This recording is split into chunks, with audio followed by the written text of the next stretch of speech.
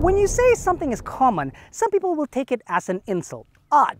But when you say something is popular, people will, on the other hand, take it as a compliment.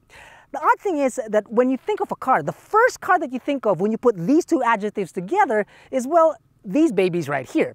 This is the 2021 Toyota Innova V, while this is the 2021 Toyota Innova E. Now, we've brought both of them here today to show the spectrum of the range and, of course, the versatility of the Innova platform, whether you go for the more expensive V or the more affordable E.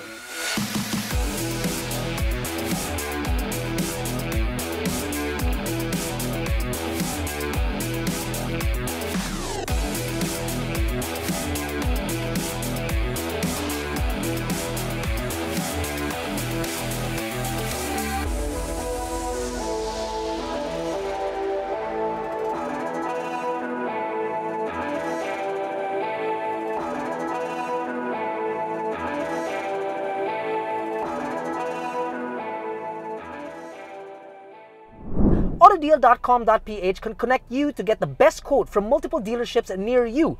You can request and compare quotes from any dealership in the Philippines. Get the best deal with AutoDeal. If you do a search looking for photos or videos for an Innova, don't bother, because most of us can't step 2 feet out of our own humble abodes to be able to see one in the metal. And to be honest with you, describing the exterior would be like describing your face to yourself. It's just really odd because, quite literally, they are staples on Philippine roads. Of course, this is the facelifted model, and it carries a few new updates over the pre-facelift, like a new grille design, a new bumper, and really that's about it. Basically, if you haven't seen an Innova, you need to get out of the house, man. So the V features a bit more chrome than the E.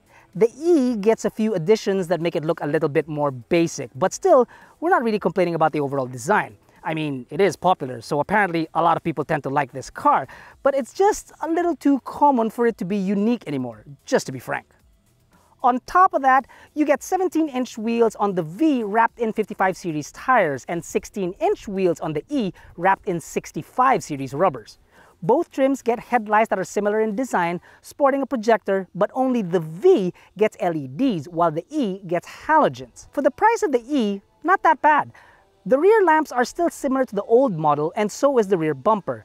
There are no step boards because the ground clearance isn't that high to begin with, standing at just 167 millimeters of ground clearance. You're gonna get a kick out of this because under the hood of both variants is the exact same engine that you will find inside the Fortuner, albeit a bit detuned. In them, you get a 2.8-liter turbo diesel engine that produces 172 horses and 360 Nm of torque, mated to a 6-speed automatic transmission.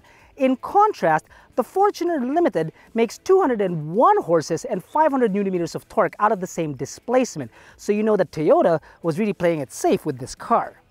Now, in terms of fuel efficiency, less power when you step on the loud pedal, and it is a lighter body, so you're able to do about 9 kilometers per liter inside the city. When that clears up, you're doing about 13 kilometers per liter. On the highway, when you stretch its legs, you can sail past 18 kilometers per liter, which in total is really not bad. First, let's cover the E. It's as standard as you can get for a car nowadays. Some of us actually prefer the interior of the Innova. It's not as simple as the Fortuners or the Hiluxes. Toyota was able to add curves and angles that are very easy on the eyes. The textures on here break up the front of the cabin and add a little more flavor. The 6.75-inch infotainment screen in here isn't the clearest nor is it the fastest, but it does come with Android Auto and Apple CarPlay. Sadly, in the E, there is no backup camera. The sound system in here, well, works, but it doesn't produce the clearest sound and it gets overwhelmed by too much bass. Now, moving into the V, it's really, well, like night and day. The captain's chairs alone are enough to give this thing a very special feel.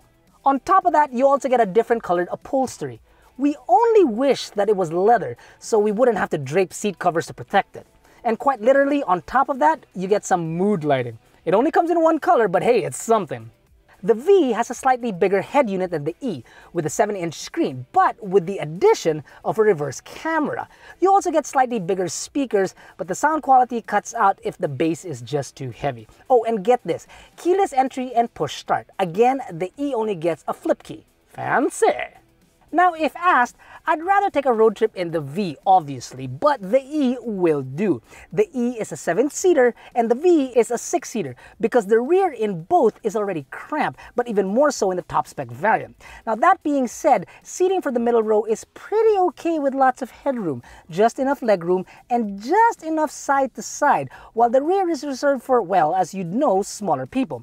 You get airbags for both the driver and passenger along with side and curtain shield airbags.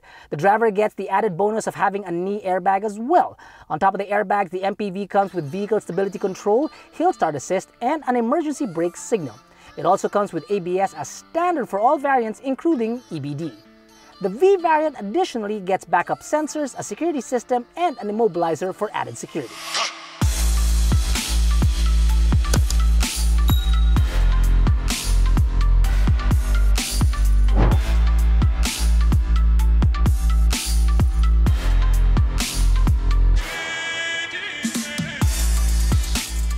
Behind the wheel of the Innova, and to be honest with you, it's not a spectacular car. I mean, what do you expect? It's a pretty normal car.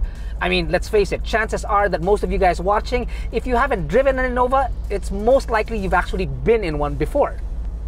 The steering is not that heavy, but it's weighty. Again, it's pretty much what you'd expect. Although we will say that we're enjoying the torque of the diesel engine quite a bit. Of course, it's not as powerful as the Fortuner LTD or Limited, but it's got some decent grunt and a nice mid-range. Great for hauling and a bit of weight. If you've never driven an Innova, which I doubt, you'll find that the power will kind of catch you because it's quite torquey in here. And plus, when you put it in power mode, it keeps the rev at a good range so that when you're overtaking, it's not a problem, even at speed. The tires in the V are much quieter than those here in the E, so it's much quieter in there, especially when you're on the highway. Now the overall ride comfort is pretty similar though. It does tend to send a rattle to people inside when you're going over rougher roads like those of EDSA. The steering is not that heavy, but it's weighty and it feels good. Although I've got to admit that we do enjoy this engine because it's got a lot of grunt to it. Yes, it's not as powerful as the Fortuner, but damn, this thing's actually a lot of fun to drive. And the seats do an okay job of keeping you in place thanks to the bolstering. Though mild, it's better than nothing. However, on normal roads, it's still pretty bouncy. It's not as alarming as, let's say, for example, a pickup truck. No, nothing like that. But it kind of slots in just in the middle of a pickup truck and an SUV. But the NVH isolation, as in most Toyotas, is top-notch. Having this car long-term is definitely what many people have in mind when purchasing an Innova. And the tech in here will do you good, well, for now. Sadly, there is no cruise, so the designated driver on long road trips, yeah, will be wishing it was included in here. The infotainment is simple to operate, though the small screen will have you double-checking if you press the right thing or took the correct exit, since everything is quite compressed, given that it's a small screen. And though it's given that this thing as a whole will last a very long time, I mean, it's a Toyota, but I think this infotainment will age quite quickly given how fast technology moves nowadays. Now, once you're at speed, the Innova doesn't handle so great. It is a bit top heavy and there's a little bit of body roll. But then, really, what do you expect? It's a family hauler, it's a people mover. So don't think that it's a Supra when you get inside the car. Don't drive like it's a Supra because, well, it's not. It's such an easy choice for families if we're being honest. I mean, you've got local manufacturing, parts availability, and a track record that basically sells itself. However, you will have to stretch your bank accounts if you're looking towards the V, because this is priced at almost 1,740,000 Philippine pesos, which is why we brought along the E, because that can do almost everything that you need, priced at just 1,355,000 Philippine pesos. However, in our opinion, the G variant of the Innova is more of the perfect balance to get the bang for your buck. Bottom line, is it a good car? Some people would say, yeah, it's good enough. A lot of people would say, no, it's great enough.